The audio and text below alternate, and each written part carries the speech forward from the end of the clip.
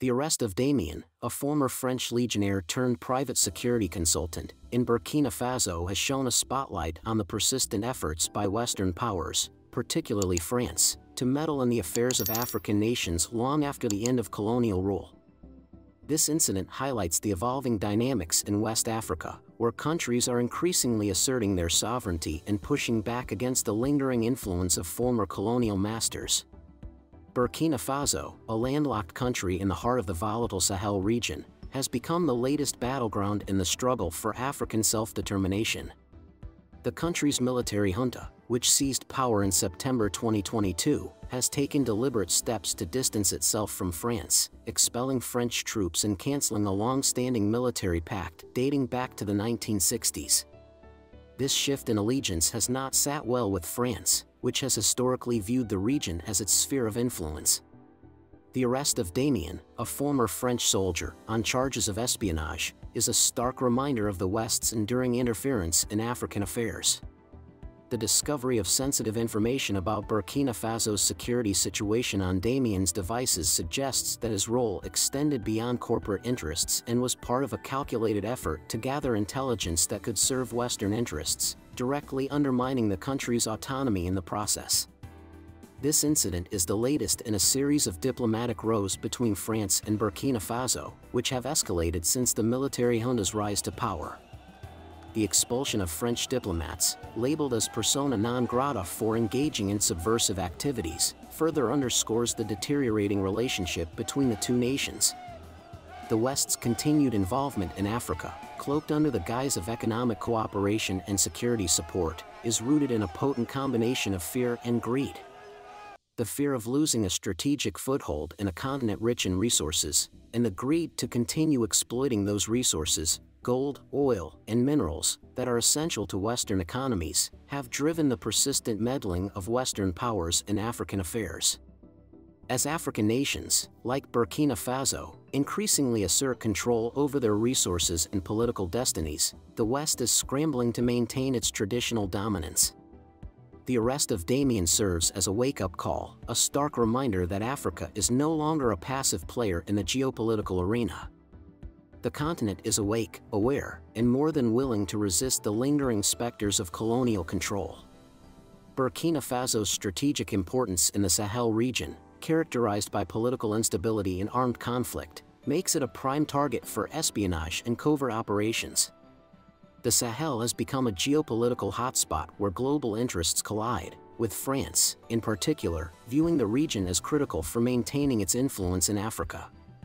Western operatives, like Damien, embed themselves within local contexts, gathering intelligence, influencing political developments, and ensuring continued access to valuable resources. Damien's arrest is not just about a single rogue spy, but rather indicative of a larger, coordinated effort by Western powers to manipulate the political landscape of West Africa. The involvement of a former French soldier in Burkina Faso's mining sector, along with the discovery of sensitive security information, suggests a deliberate agenda to safeguard Western interests in the region. Moreover, the Sahel region, including Burkina Faso, serves as a critical gateway to broader African markets and resources. Control over this region provides strategic leverage not just in terms of resource access but also in shaping the political landscape to favor Western interests. With China and Russia increasingly expanding their influence in Africa, the stakes for the West are higher than ever. Burkina Faso's response to this continued interference is a testament to the growing intolerance of African nations for external meddling. The arrest of Damien is a bold step towards a more self-determined future, where African countries reclaim their sovereignty and resist the lingering specters of colonial control. As the West's traditional dominance in Africa is challenged, the future of the continent hangs in the balance. The unraveling of Western interference, as exemplified by the Damien incident, signifies a pivotal moment in Africa's quest for true independence and self-determination. The continent's ability to adapt and resist the old playbook of coups, insurgencies, and resource exploitation will be crucial in shaping the geopolitical landscape of the 21st century. In recent years, a new movement has emerged across Africa, challenging the unchecked Western influence that has long dominated the continent. Countries like Burkina Faso, alongside Mali and Niger, are at the forefront of this bold stance, making it abundantly clear that the era of Western meddling in their affairs is over. This shift marks a significant transition in how African nations are now choosing to manage foreign interference. A resurgence of Pan-Africanism, a political and cultural movement advocating for unity and cooperation among African nations, has been a driving force behind this change. Countries like Burkina Faso are increasingly rejecting foreign military presence, moving to nationalize industries and take control of resources that have long been dominated by foreign corporations. The arrest of a Western operative in Burkina Faso is a reflection of this growing movement. By taking swift action, the country is sending a clear message to the West: Africa will no longer tolerate covert operations and underhanded tactics that threaten its sovereignty. The implications of this stance are profound, as Africa is no longer willing to play by the rules set by Western powers. Instead, it is taking bold steps to reclaim its place on the global stage as a continent with its own agency and authority. Burkina Faso's actions set a precedent for other African nations, demonstrating that they too can stand up to external interference and protect their sovereignty. This newfound assertiveness is not just a political gesture, but a strategic move. By cracking down on espionage and foreign manipulation, African nations are safeguarding their resources and ensuring that their political and economic futures are determined by Africans, for Africans. This shift represents a broader trend across the continent, where nations are increasingly prioritizing their interests and standing firm against any form of neocolonialism. However, this newfound resistance is not without its challenges. The question now is, what are the potential repercussions of this shift in power dynamics for both Africa and the West? The arrest of the Western operative by Burkina Faso carries significant implications for the global geopolitical landscape. For African nations asserting their independence from Western interference, there are risks of economic sanctions, diplomatic isolation, and even attempts to destabilize regimes through indirect means.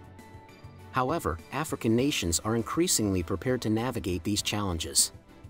The growing emphasis on intercontinental trade, investments in local industries, and strategic partnerships with non-Western countries like China and Russia provide Africa with new avenues to bolster its economic independence and reduce reliance on the West.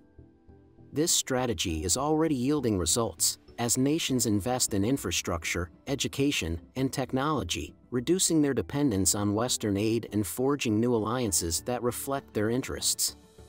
These moves are not just about economic diversification, they are about reclaiming sovereignty and asserting a new identity on the global stage. For the West, particularly France, the consequences are equally significant. Losing influence over African resources and diminishing their geopolitical control could have serious economic and strategic repercussions. As African nations consolidate their power and unity, Western powers are faced with a new reality where they can no longer operate with impunity. The arrest of the Western operative is a clear warning that the old tactics of covert operations and economic manipulation are no longer viable. The West must now confront a rapidly changing world where Africa is increasingly asserting its autonomy and influence. However, this shift is not without its dangers. The West, facing diminishing influence in Africa, might resort to more aggressive tactics to maintain its foothold. This could mean ramping up diplomatic pressure, imposing economic sanctions, or even supporting opposition groups within African countries to destabilize regimes that are seen as too hostile to Western interests. The risk of increased tension and conflict is real, and Africa must navigate these waters carefully to maintain its newfound sovereignty.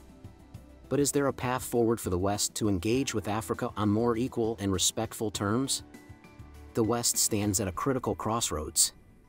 It must decide whether to adapt to Africa's growing assertiveness and shift towards a relationship based on mutual respect and equality, or risk further alienation by clinging to outdated practices of exploitation and control. If the West is to adapt, it will need to fundamentally rethink its approach, moving away from a paternalistic, neo-colonial stance to one of genuine partnership.